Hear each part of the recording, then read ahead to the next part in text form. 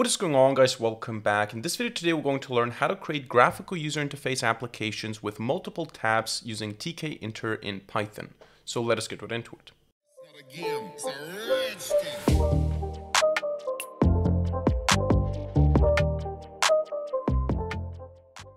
Alright, so we're going to build a graphical user interface application in Python with multiple tabs today, which means we're going to have one window, one root application, and inside of this one window we're going to have multiple tabs, and inside of these multiple tabs we're going to have different components, so buttons, labels, and text boxes, whatever you want to put in there, but we can have various UI elements across multiple tabs in a single window, and this is what we're going to do in this video today. And all of this will be done with the core Python package Tkinter and its submodule TTK, which is also core Python, so we don't need to install anything. We don't need to use pip to install any external packages. We can get started with the coding right away. So we're going to start by saying import Tkinter as tk, and then we're going to import from Tkinter the submodule TTK, which contains a UI element or a component, you could say, called the notebook, and the notebook is basically what allows for multiple tabs to be used. Now you can model your UI application as a class or as a function. For the sake of simplicity here, I'm gonna just use a main function, which I'm gonna call in a section. So let's just add a pass here. I'm gonna create a if name equals main section down here. Come on. And we're gonna just run the main function down here. And in this main function, I'm going to create the whole UI. So we're going to start by creating a root element by saying we want to have a tk instance. Then we're going to set a title. Let's call this, I don't know, let's call it tab application.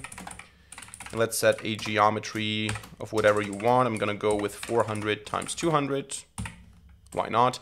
And now what we want to do is we want to add to this root window, we want to add a notebook. So the notebook is basically like a tab view. You could say you have like the tabs, and then inside of the tabs you can have different frames.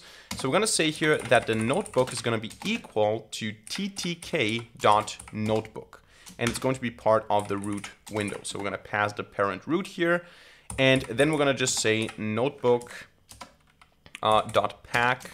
We're going to set expand to true, and fill is going to be equal to both, so that it fills up the whole space. Now maybe we can already see what this looks like. I'm not sure about that. Okay, yeah, it works, but we don't have any tabs yet. So we of course need to add some tabs to the notebook, but in order to add the tabs, we need to add the frames first. So we need to create frames that we can then add to the notebook as tabs. So what I'm gonna say here now is I'm gonna say frame1 equals tk frame, and a frame is basically just, you could say, space for stuff. You could say that it's just space where you could add buttons and labels and so on. It's an area. And we're going to say that this frame is part of the notebook, not part of root. And we're going to say that the width is going to be 400 and the height is going to be 200. And now we're going to do that for 3 frames. So I'm going to say frame 2, frame 3. And of course we can add some stuff to the labels, to the frames. We can add some labels and buttons to the frames. But in the end, we're going to do frame pack, and we're going to do that for all of the frames. And in the end, once we have all the UI elements added here, we're just going to say notebook.add frame1, and we're going to set a text. Let's say tab 1, and then frame 2, frame 3, tab 2, tab 3. So when I run this, you can already see we have this application here, and I have these different tabs. Now we don't have any content here, but you can see that I have this frame down here where I could have some content, but right now it's empty because we didn't add anything to the frames. But that's the basic idea of using the notebook. You have a root window, you have a root application, you have a notebook component, and to this notebook you can add different frames, and now to these frames you can add different things. So I can go ahead now and I can say I want to have a label 1, which is a tk label, and it's going to be part of frame 1, and I'm going to say that the text of this label is you are on tab 1, for example. Then I can create another label, label 2, part of frame 2, you are on tab 2. And then maybe on the second tab, I also want to have a button, which I'm gonna call button 1. It's gonna be part of frame 2, and the text of this button is going to be this is a button on, or actually this is 2, button tab 2, whatever. And then we can say label 3 is going to be basically that.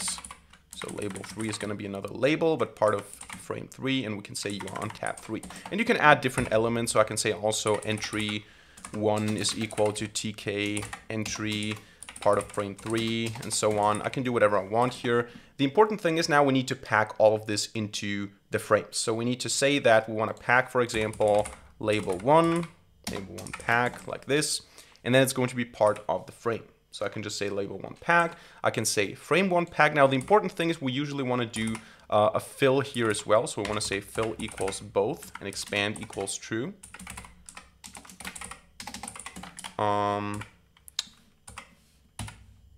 Okay, let me just do it like this. Fill equals both, expand equals true, and then I should be able to do it like this. There you go. But of course you need to add these UI elements. So I can say label 2 pack, and then button 1 pack, and I can just pack everything. So I can say label 3 pack and entry pack, and all of this will be added to the frames. So I can run this, and you can see now I have you are on tab 1, you are on tab 3, you are on tab 2 with a button here. That is basically how it works. Everything works the same way as you would do it with a normal UI, but now you do it inside of the frame, which is part of the notebook. Of course, you can also use different layouts. So you can go, for example, here and say you want to have this thing one more time. You want to have a label 4, and you want to also have an entry 2. So you go down here. All of this part of frame 3. So I can say here label 1. Actually, it's not label 1, but who cares? Label 1, label 2, and then I want to have the entries, and I don't want to pack, I want to use the grid layout. So I want to say grid, and then I want to say row equals 0, column equals 0, and I can just do the same thing here with column 1. I can do the same thing here, just with entry 1, entry 2, and row 1, and here column 0. Then you will see that this also works with the grid layout, but maybe it's not the way you want it to be. So what you can also do is you can set, you can configure the columns to the column weights, so to say. So before you do the packing of the frame 3, you can go ahead and say frame 3 dot column configure, and you can say that you want to configure column 0 to have a weight of 1, then a weight of 1 here as well. Then you want to do frame 3 row configure, weight 1,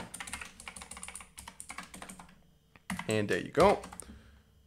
And now you can see this is more centered dynamically as well. But this is just an example. So the main idea is you can add a notebook, a TTK. It's not a TK notebook, it's a TTK notebook to your application. And then you just have to define the frames, set the notebook as a parent, and then also add the frames to the notebook with a specific text that you want to have for this particular tab.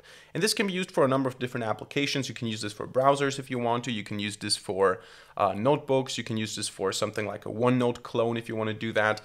There are many ideas how you can use this, but yeah, this is how you can use multiple tabs in Tkinter.